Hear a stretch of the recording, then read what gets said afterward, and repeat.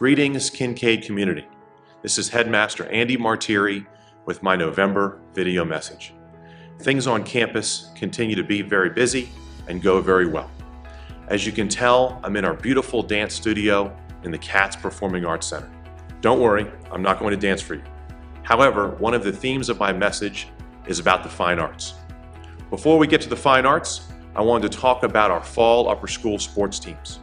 All in all, we had 6 teams travel to Austin to compete, and here's how we did.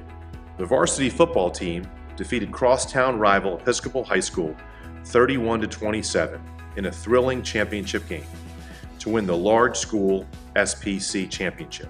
Varsity field hockey placed second for the second straight year with a loss to St. John's in the final seconds of a nail-biter of a game. For cross country, our boys team placed 4th, while the girls team finished 5th. Rounding it out for the upper school, girls volleyball placed 5th and boys volleyball finished 6th. We're extremely proud of the way all of our students competed, and next season is already on our minds. Now that we've taken care of things on the field, let's talk about what's happening on stage.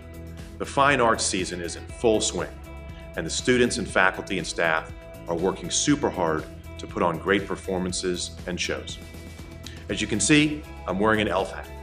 Elf, performed by Children's Theater, had 6 sold-out shows this weekend. We even had to add 2 shows to meet the popular demand. Congratulations, faculty and students. The middle and upper school orchestra performed their annual fall concert Saturday afternoon. With the theme Americana, the audience enjoyed selections from The Wizard of Oz and Disney classics, as well as themes from a number of American movie classics.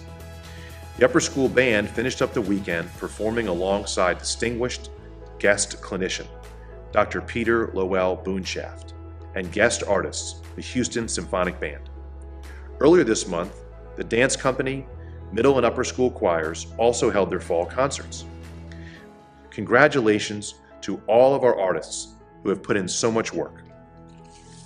Now, I can't leave you without mentioning the one and only book fair. Last week, the Melcher Gym was truly transformed into an amazing book fair.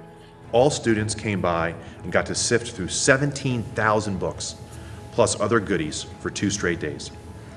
It was a great time had by all, and again, without our event chairs and their large group of volunteers, it would not have been possible.